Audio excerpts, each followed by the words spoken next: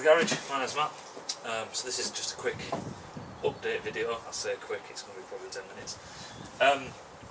So there's been a hiatus over the last couple of months on videos.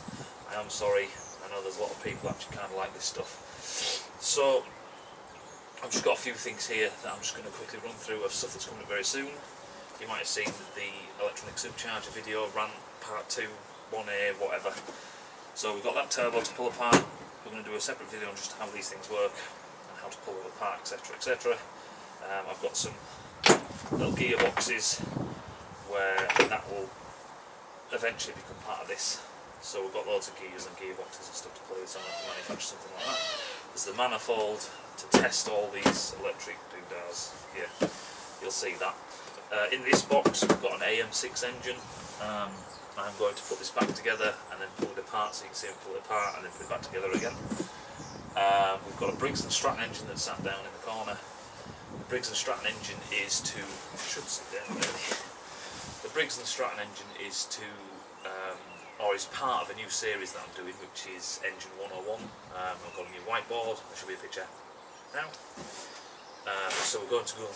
there's going to be a series, quite a long series, starting with the very, very basics up to some of the quite complicated graphs and blah, blah, blah, blah, blah, all that rest of it. So yeah, there's a lot going on.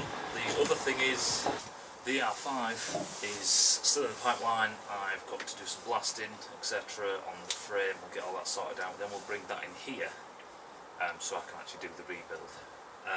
The engine, after blasting it, wet blasting it, I kind of didn't like that idea at all.